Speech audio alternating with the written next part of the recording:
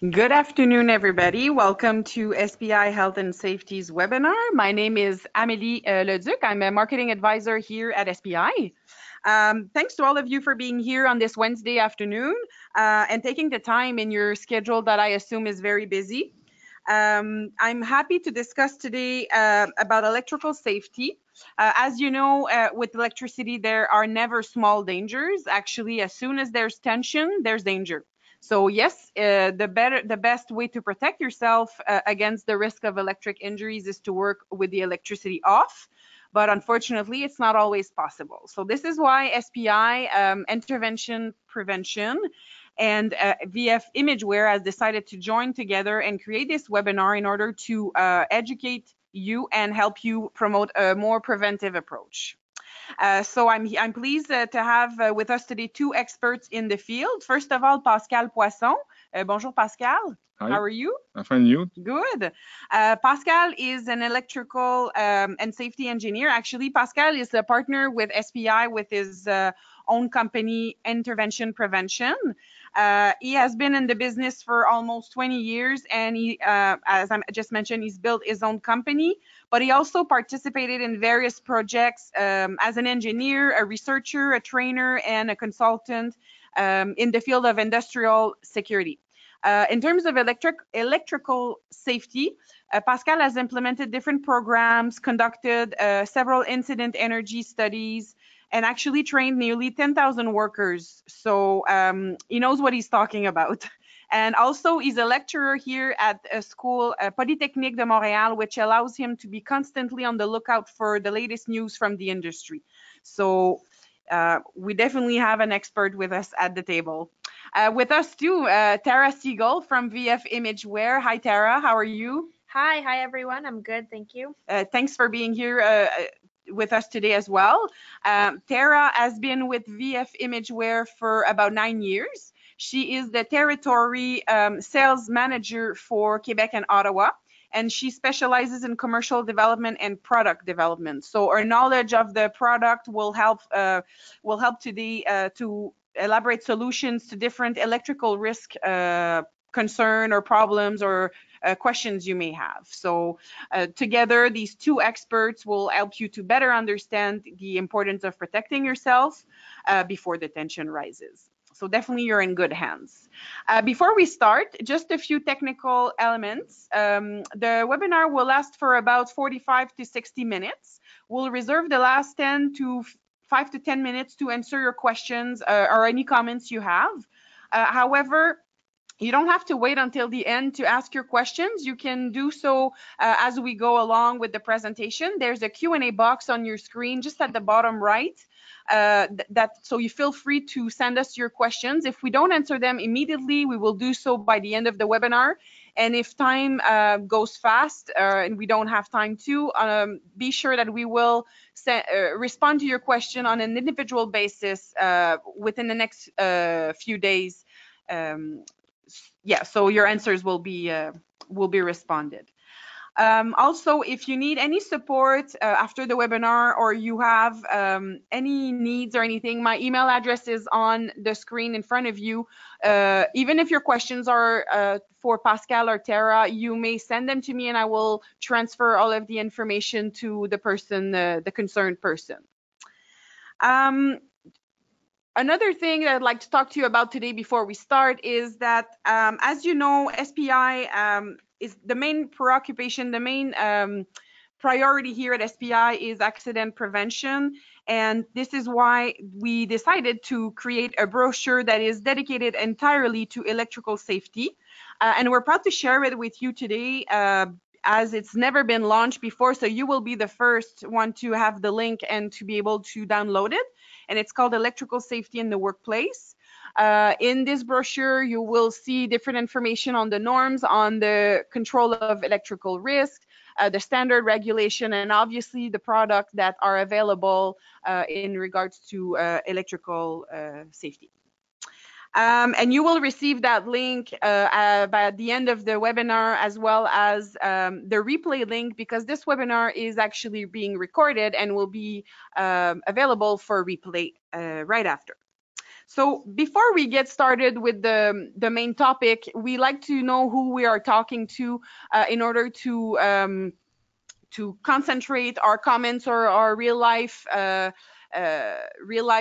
stories maybe more appropriately to the industry that are pertinent to you. So first of all, we'd like to know which sector of activity do you work? Is it the mining industry, the construction industry, the manufacturing industry, the oil and gas industry, or any other industry? So please take a few seconds to answer A, B, C, D, or E,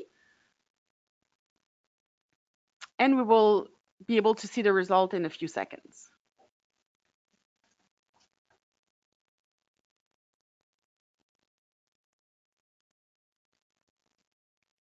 All right. Okay. So 33% of you are from the construction industry, 17% from the mining industry, same as manufacturing. We have nobody from oil and gas, and 33% are from another industry. Interesting. Another interactive question in order to know who we're talking to is we want to know at what stage do you find yourself right now in the implementation of your electrical safety program? Is it A, you don't have a program, but it's in the plan to build one? B, in order to complete your program, you need to have a hazard risk analysis? Is it C, that you need to be trained and or updated on the training requirements for your program? Or D, that you need to be audited on the performance level of your program? Or is it E, you're in full control of your prevention program? So please take a few seconds again to answer and let us know what stage of the implementation phase you're in.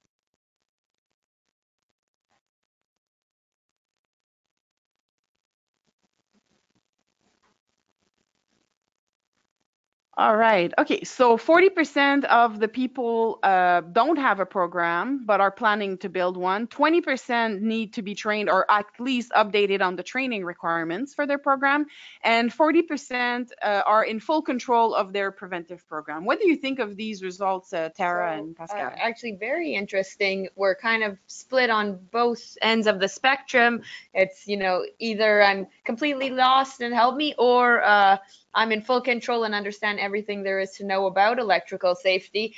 So, hopefully for those who aren't sure, or for the 20% who said that they need training, I think we'll answer a lot of questions today. But I'm also happy to see that already 40% of you have a good understanding of what's required, and maybe you're just here to brush up on some pointers.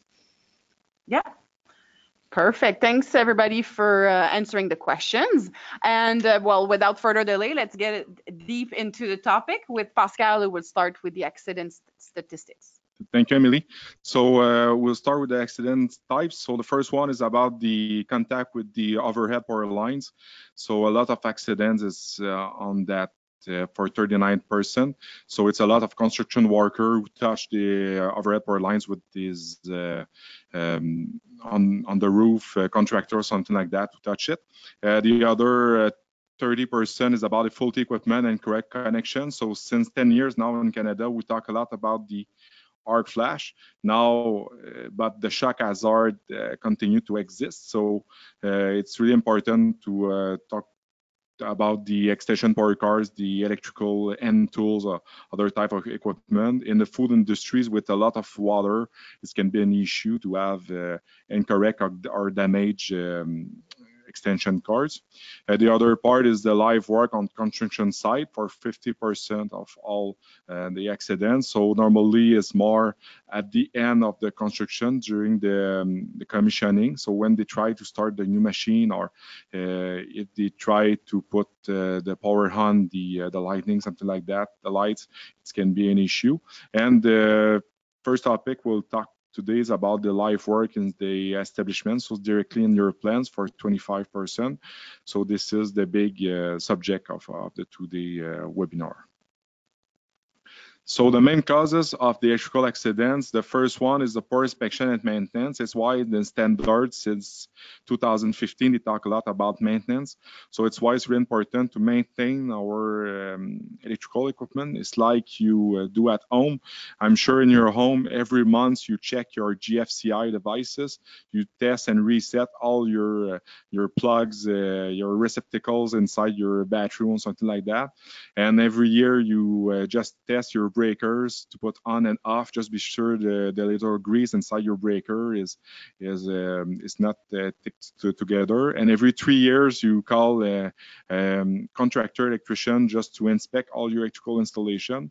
So I'm sure everybody of you do it. So it's why I'm not really sure about that, but it's why we have to talk about maintenance. So it's really important to maintenance. Just be sure you have no problem with the electrical installation and be sure it's in good condition to avoid the risk of accidents.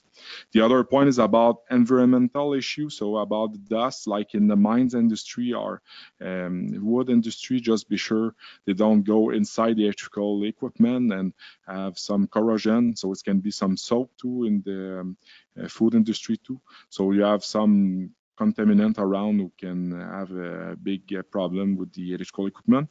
And the last one will be the human organizational factor. So unsafe work practices, non-compliance with safety rules during design or modification. This is the more difficult to control on that point. So it's why you have to audit your people. You have to inspect the equipment, like Tara will talk to you a little bit later in this training. So this is the all the point you need to work on to reduce your risk of accidents. So that we have different regulations and standards in Canada. The first one is the CSA Z462 is a standard. It's based on the NFPA 70. So we talk about base because we copied the American standard. If you check the American standard, you have the next revision date. So maybe it will be in 2021 around that. And 4 months after that, you have the CSA who have a revision. And 6 months later, it will be the French version of the CSA. So this is a progression of the standard in Canada. The CSA Z463 appeared in 2014 is a guideline on maintenance of the electrical systems. So they try to improve the maintenance of the electrical equipment. So it's why they build this guideline. The guideline is more on when you're supposed to do your maintenance and not really on how you're supposed to do it. If you want to have more information on how to do it, you have the standard NFPA 70B and the NITA MTS. We have a lot more information on that point. The ULC S801 is a partnership between Hydro One in Ontario, Hydro Quebec in Quebec, and British Columbia Hydro to build the safety standard on the transmission and distribution lines. So it's you have to work, for example, if you are in the paper mills and you have your own distribution lines, you can use the standard to know which step you're supposed to use to protect your workers. And the other standard is the IEEE 1584 about the guide for performing arc flash hazard calculation. So this is the standard we use to do the labeling inside the plants, just to know which type of PPE you're supposed to use and all level of protection. And the CSA Z460 is the lockout tagout standard, so the control of hazardous energy. So this is the base of all these other standards. Normally, an electrician or a technician is supposed to lock his machine before they do something, but we will discuss about it a little bit later. But for troubleshooting and testing is not always necessary because it's hard to do this type of task. It's why you're supposed to do a risk assessment and be sure your workers' property protect. So this is what in the Canadian Electrical Code, what is an obligation is to mark on your electrical equipment, they have an arc flash and shock hazard. So in 2007, the Canadian Electrical Code, they put the arc flash now. So you have two main hazards to work inside this type of equipment. But if you go on the incident energy approach, you have this type of label. So this is an example. Now, since 2015, we try to be more simple on the labeling. So this is an example of that. So arc flash and shock hazard to respect the regulation. And after that, you have the safety boundary. We not mark all the boundary, just mark one of them now, just to be more simple for everyone. After that, you have the category of clothing. I know in 2018 they want to separate the calorie per square centimeter with the category, but I like to mark it together because sometimes it's a little bit more information. So it's why I mark category 2 and in parenthesis 8 calorie per square centimeter at 45 centimeters. So it's just so be more clear how I do the study and what is the spec of the calculation. And the last point is about the insulated gloves at 1 kV and little gloves over it, because in Canada normally we are at 600 volts. It's why is the main gloves we use is a 1 kV, but the 5 volts it can be another issue for the 460 and 480 plant. We use this type of voltage. So, like I said, the new in 2018, the new part of the standard is to work on the risk assessment. It's like I do on the machine safety, because I do a lot of machine safety too, and it's always a risk assessment before a task or before modifying a machine. So this is the same thing as the Canadian and American standard on the electrical safety in the workplace. So always prioritize electrically safe work conditions and de-energized work. So it's not always simple because they have to be planned, but it will be more safer and it will be better for, and the work will be do faster too. So the first risk we'll talk together is about the electrical shock. So the electrical shock, you have the electrification and the electrocution. So the big difference between both of them is the electrocution, the person is dead, but the electrification is not dead, but can have a lot of damages, like injuries. So it's why we talk about both terms. But normally the worker wants to protect himself against the shock hazard will wear rubber or plastic protection. So it's like your safety boots. The sole is in rubber. Your safety gloves, it will be insulated gloves in rubber too. Safety hard hat is the plastic. And if it's class E by CSA Z 94.1 is class E is 22 kV protection. So this is all plastic or rubber protection. So normally in the standard, you're supposed to protect your worker or yourself if you're exposed over 30 volts. In the American standard, they keep it at 50 volts in 2018. So the protective equipment is just an example. I don't put the hard hat and the boots in it, but the insulated gloves, you have different choice of it. So you will choose it about the voltage the worker can be exposed. So the first one is 500 volts. After that, you have the 1 kV, 1000 volts, and the last one is 17,000 volts. But you have the class 1 and the class 3 and 4. So they can go through 36 kV. So it's quite high, but if you go higher, it's the gloves will be thicker and will be longer. So it's why if you want to do some troubleshooting, it's better on with the 1 kV gloves. But normally you have more troubleshooting on 600 volts than the others. And just remember, your worker is supposed to inspect his own gloves every day he use it. And if you need more information on that, you have just to write to Emily, and she will send me your question and I will answer it. I have all the procedure for that point. And every 6 months, you have to test it outside. For example, the 1 kV gloves is supposed to be test at 5 kV every 6 months. The other risk is the electrical arc. So the first, so the worker distance from the arc source is really important on that case. For example, a normal medium human is around 5 feet and 8 inches. So the distance between his fingers and his chest is around 45 centimeter or 18 inches. So all the arc flash calculation on the low voltage equipment is around that, around 45 centimeter, we calculated.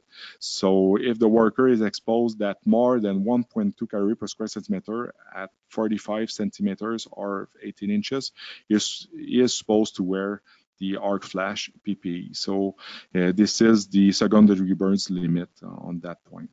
And remember, the temperature can reach really high with the 3,000 to 19,000 degrees Celsius.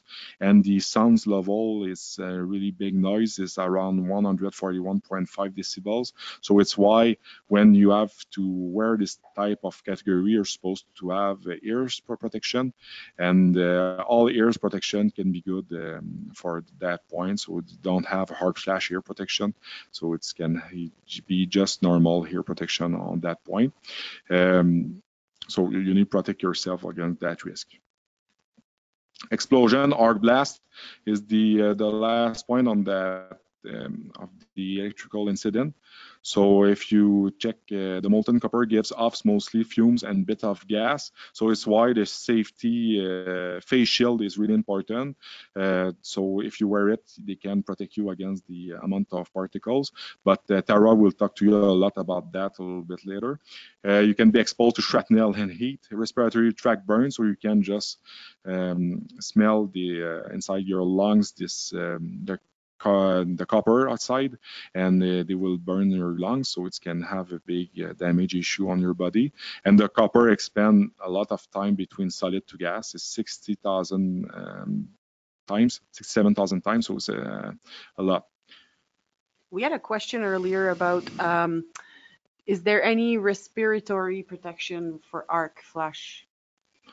No, not right now. They have no respiratory protection for the arc flash. But if you check the category 4, you can have a blower you can put inside your hood, and you will put a positive pressure in it.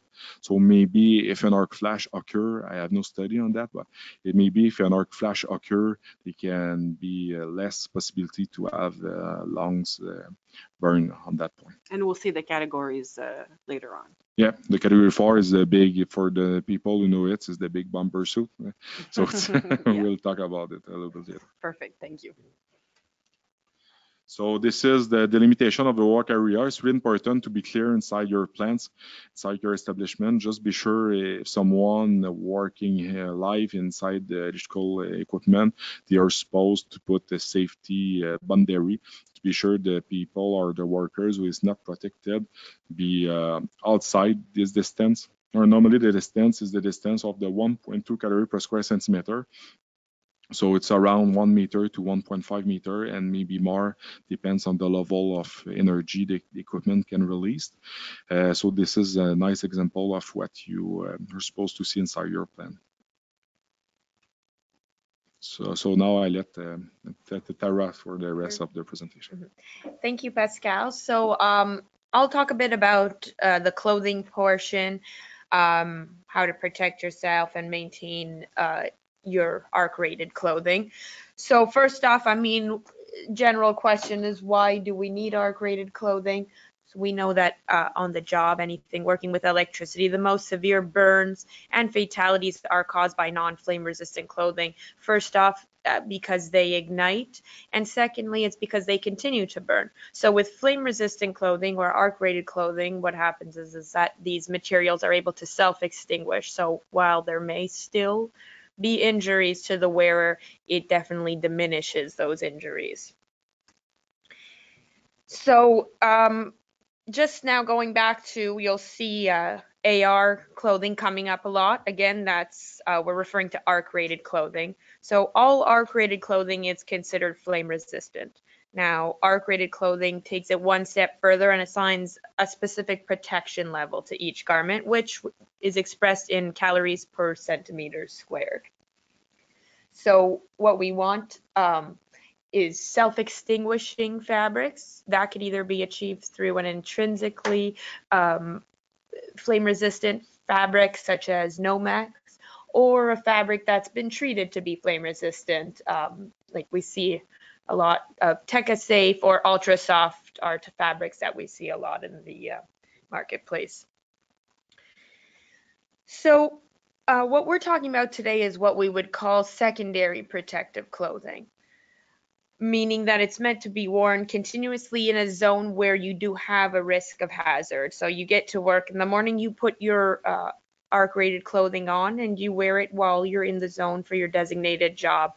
Now, primary protective clothing is meant to be worn in a zone where a hazard has occurred, so when we're thinking of a firefighter's bunker gear. What flame-resistant clothing is not? So important to note that arc-rated or FR clothing is not designed to provide any false sense of security. We're still not Superman when we're wearing our AR clothing, and we're not impervious to injury. So meaning that we still need to instill safe work practices, and PPE is always our last line of defense against a hazard. Once we've estimated our incident energies, then we can figure out what level or category of arc-rated clothing we need. So we know that the majority of any single layer garments that we use today in both high and low voltage power lines give us an arc rating of 8 calories per centimeter squared or more. So if all your incident energy estimates are less than 8 calories, then you're good to go. But what do we do if we have incidents where we need a higher level of protection, higher than 8 calories? So this is where the concept of either layering garments comes in, or you also have the option to increase the work distance on that equipment. So I'll be focusing more on the layering option today and how you could add perhaps 2 or more layers of arc-rated garments in order to meet a higher calorie level or a higher ATPV. This is just showing you what happens when an arc flash or an arc blast happens. We can see that, I mean, surprisingly, the garments are still intact and they've done, not surprisingly, but they've done what they're supposed to do. We see that the gloves haven't melted. So that's an example of showing you how your PPE can protect you. So now we're talking back about layering to meet the standards. So there's a couple of rules for layering. Of course, the outermost layer always has to be arc rated, made of FR fabric. Base layers cannot be made of any fabric that's fusible or anything that would melt. So think polyester, nylon, spandex.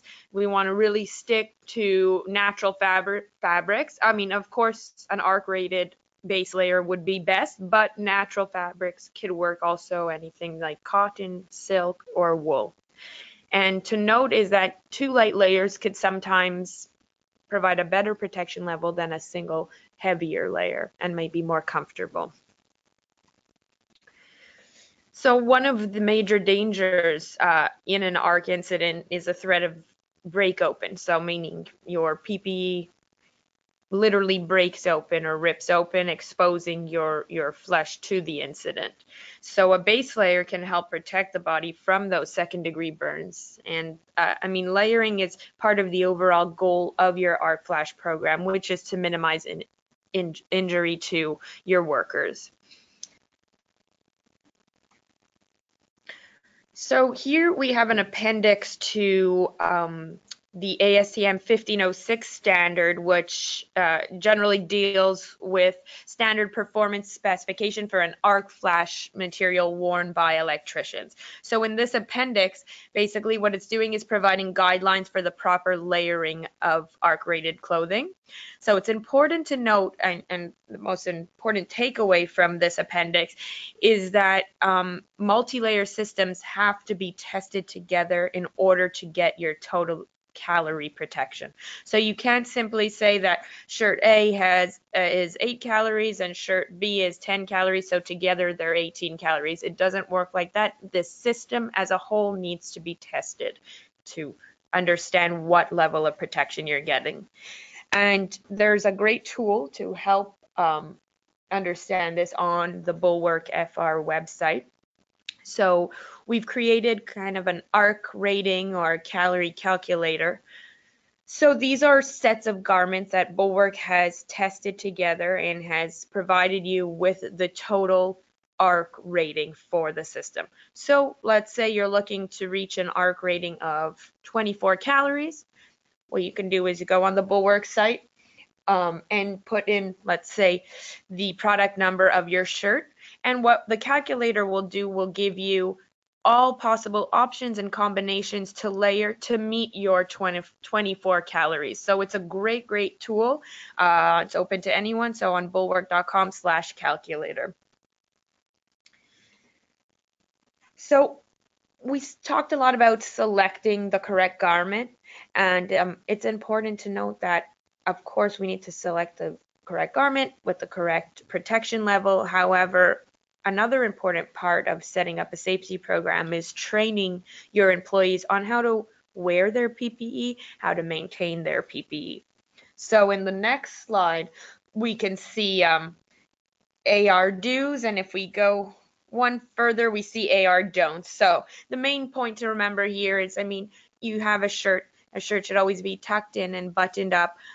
First off, providing neck protection, and also reducing airflow, which can increase the intensity of an arc explosion. So again, reiterating it's important sometimes to police the way your workers are actually wearing their PPE. Tara, we have a question Yeah. here. What's your opinion on how best to layer your total protective system? Equal weight items, heavy over light or light over heavy? I would go heavy over light, definitely. I mean, it's really a preference and how comfortable you are. You can wear two button-down shirts, one on top of the other. Of course, I mean, as a general preference, you would assume you would want to take the two possible lightest garments to make, you know, your total arc rating. So you can take your standard 7-ounce shirt, and then you could find a 5.5 ounce base layer and still reach a pretty high level of protection without having to wear two heavy pieces. So as a personal preference, and assuming, you know, a lot of you are working in very hot conditions, I would stick with the two lightest options to reach your goal. Okay, thank you. So, yeah, so back to now, you know, making sure that the PPE is being worn properly. Maintenance is another important part, and standards primarily focus on the care and maintenance instructions provided by the garment manufacturer. So any manufacturer of ARC-rated clothing should provide instructions on how to properly care and wash your PPE to make it as durable as possible, and to ensure that it keeps its ARC-rated properties for the life of the garment. So just in the next slide, you'll just see an example of a Bulwark tag. So this is a pretty standard tag on any flame-resistant garment. We know that we shouldn't be using bleach, we shouldn't be using fabric softeners, but there is further instructions if you go on bulwark.com, or any other manufacturer will likely be able to provide the same. Sometimes there's reference to using hard water, not using hard water. There's a level of temperature that certain garments could be washed at. Too high temperature could mess with your FR properties. So very important to properly care for the garments and get the correct maintenance instructions. So another important part is when laundering, that's fine and well to take your clothes home and wash them or send them out to be washed, but what really needs to be monitored is the accumulation of grease and oils and chemicals, which could actually act as accelerants and harm you while wearing your PPE. So you want to make sure that if you smell an odor after it's been washed, a gas odor, hydrocarbon odor, this garment needs to be rewashed. You really want to remove anything that can accelerate an arc flash or arc flash. A simple spaghetti stain on your shirt is not going to mess with its FR properties, but really pay attention to anything that has an odor or that looks greasy. So, again, there is the option to have garments repaired. PPE is expensive, so because you have a little hole doesn't mean that you need to throw it away. But it's important to note that if a garment is repaired, it must be made with the same fabric and findings that match the protection level of the original garment. And some other points to look for while inspecting your workers' PPE is the fit correct. Certain cotton blends may shrink, so you want to make sure that the garment is not too tight or too loose.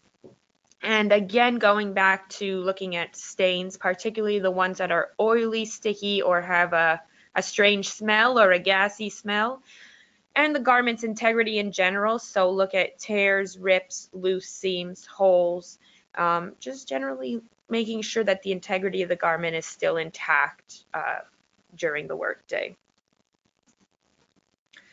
So yes, we're just kind of reiterating here again, we're looking for holes, tears, or checks for areas of heavy wear. So elbows and knees are a big one, bending down often or bending your arms where fabric could be worn thin. So good to check those. And also your seams, anywhere that you have a sewing, make sure they're not ripped. And basically treat it as you would your fall harness. So in summary, just a few pointers that I would look for in selecting an FR garment or an ARC rated garment. You want to ask for the manufacturer's guarantee in writing on their letterhead and signed if possible. You want to also ask to see the certification by garment. So because perhaps one garment was certified, doesn't mean that they all were. Many garments are certified by third parties like Underwriters Laboratory, and any manufacturer will be able to provide you with any collateral you need. And with that, that would be the end of my portion on clothing, and I could take it back to Pascal unless we have questions. No, Pascal, you can, yeah. Thank you, Tara. So for the rest of the presentation, we talk about the category. So we have 4 categories of clothing. Since 2015, in the standard version, they released the category 0. Now you have category 1, 2, 3, and 4. So category 1, you're supposed to be protected at least at 4 calories per square centimeter. Category 2 at 8. So category 1 and 2 is quite pretty similar, but the big difference between both of them is the level of energy and the balaclava you wear under the face shield. So if you want just wear category 1, you don't have to wear the balaclava under the face shield. And like Tara said, you have a lot of type of clothing right now, so it's not just coverall or shirt and pants. You have a lot of different type of clothes. For your hands, you're supposed to protect your hands with a leather part. If you are exposed to a shock hazard, you will put a rubber part underneath the leather part, and your safety boots or shoes is supposed to be in leather top on in leather too. So this is the category 2 protection equipment, and the category 3 and 4 is quite similar too. Category 3, you're supposed to be protected at least at 25 calories per square centimeter, and category 4 at 40. But you have practically no plan to use the category 1 or 3. They always use category 2 and 4. And earlier in the presentation, we have a question about the level of energy, about the calorie per square centimeter, because now in the standard, they want to have 2 separate things. You have the category, like I just explained you, and you have the calorie per square centimeter you can use too. So for example, with the now you can go with the 1 layer suit to 12 calorie per square centimeter. So you can buy a 12 calorie per square centimeter, and you are able to go through that. And if you are over 12, now it's depend on the risk assessment of the equipment. So you can go over 40, but it depends on the electrical installation, the maintenance of the equipment. So you have a lot of those things. So like I said, 2018 of the American standard is a lot with the risk assessment. If you check the front page of the American standard, it's really like the same rules than the machine safety now. So it's working out voltage first and other things like that. So the risk assessment, you have two approaches. Like I said, you have the task method. Now you have, since 2015, we have 3 tables. They changed the number of the table in 2018. Now the table 3, if I remember, is the task. If you need your PPE or not, depends on the level of risk of the risk assessment. So this is the first table, and the 2 other tables now is 6A and 6B. Is about the 6A is about the type of equipment with the short current circuit it can be released and the time, the delay of reaction of the system. So the 6A, for example, for the equipment under 240 volts, it's just an example like that. It's category 1. For an equipment between 240 to 600 volts, depends on the level of short current circuit. It can be category 2 or 4, depends on the equipment. So this is the method of task. And the other method is about the incident energy method. So it's the labeling. So like I said, I try to keep it simple. So this is the engineering study. And a lot of people ask, is a safety issue, but it's not just a safety issue, it's a maintenance issue. 90% of that job is maintenance. So we update your one-line diagram. We check your coordination study, just be sure your breaker release at the proper time. We check the short current circuit, this is up to date and this is good for your fuses or your breakers. And after that, we put the labels on. And why I put the category with the calorie per square centimeter, it's about the question I had a little bit earlier. It's because it's for the comprehension between the contractor and the workers. Because I have a lot of paper mills, for example, all the electrician in the paper mills know what is the calorie per square centimeter, so they know his suit is 8 and they are not supposed to go over 8. But for the contractors, a lot of contractors is on the category, so they know what is the category 2 suit, but they don't know what is the 8 calorie per square centimeter. So it's why when we mark all both together, it's better for both sides. When a contractor go on in a plant, they don't know, they have the information, and it's why I write it on the same line. So if you check the line, it's really simple to understand. Category 2, in parentheses, you have 8 calorie per square centimeter at 45 centimeter. So this is the reason, because it's category 2. So it's helped to improve the comprehension. And when I tested on the workers, they really like it. So this is, I think, an improvement on the standard on that case.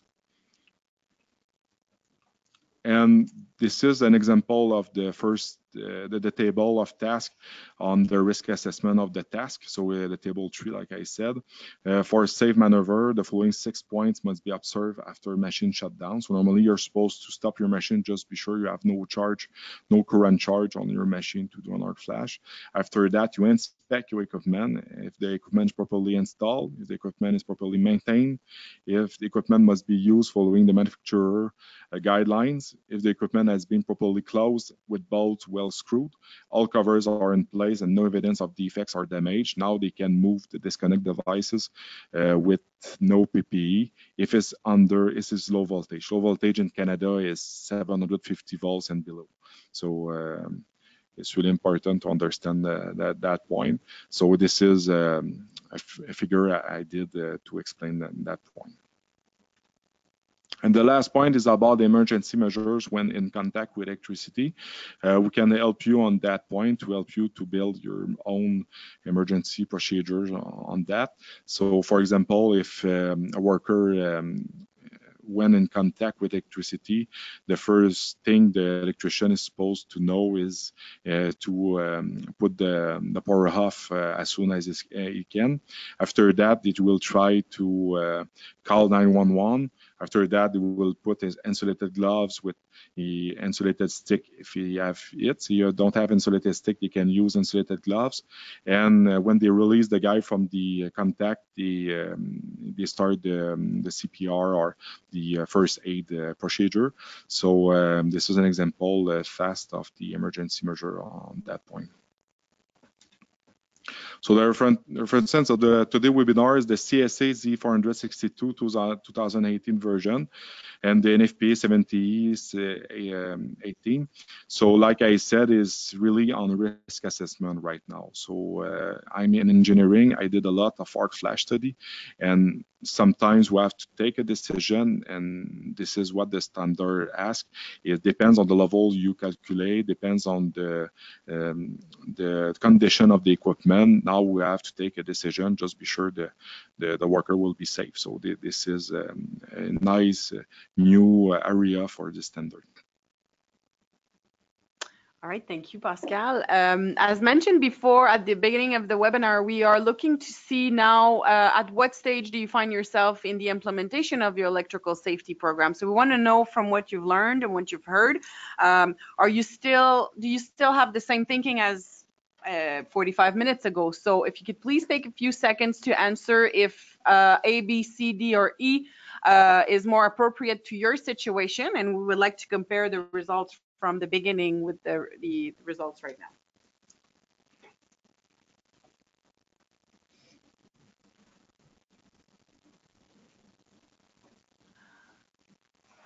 All right. Okay. So 20% of 20% of the people have mentioned that they don't have a program or planning to build one. So it went down a little bit. 20% still need to be trained and updated on the training requirements, and 60% are in full control of their preventive program. So what I'm understanding is that you have answered a few questions that people needed some clearance on, some specifications, maybe what. Yeah, that's awesome to hear. So, I mean, 60%, that's a huge number. And I'm sure, I mean, there's always more to learn. The standards are always changing. Even experts in the field are learning every day as the standards evolve. But, I mean, that's a great number. So I'm glad that the resources we provided were helpful. And that means people are more secure. That's we it. like those Exactly. high numbers. And it's why it's really important to adapt your safety, electrical safety rules inside your plan. Just be sure you're really in control of all your risk.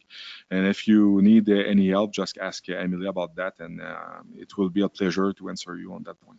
Yeah, it's always better to ensure you're fully in control than just assume, because obviously safety first, right? Right. Excellent. Thank you very much for answering this interactive question. I don't know if there was any questions we didn't answer as we went along. However, if you do have questions, once again, you can send them to my email. You can send it to my email or to marketing@spi-s.com. You can even call me. I will transfer your questions to Tara or Pascal, depending on the nature of your question. If you also need any auditing or any training, same thing, just reach out. Will be our pleasure to support you with this. Before we go, well, first of all, thanks, Tara. Thanks, Pascal, for the presentation and all of the details you've explained. And thanks for being generous in your time, also for the questions that people may have after the webinar. Before we go, we ask you to fill out a quick survey. It's a few seconds, 30 seconds or less, a few questions that help us to evaluate how we did and how we could do better, but also to help us figure out your needs in terms of what other types of webinar or events we could do and address another topic that may be of interest to you. So please take the time. We really appreciate it. Otherwise, we hope to have you on board with our future OHS webinar. Stay tuned. One is coming up at the end of October, and in November there's a few as well. So register on our Facebook page or on our LinkedIn page or directly on our website to our newsletter. And for the rest, we wish you a great day and be safe. Thanks, everybody. Thank you. Bye-bye.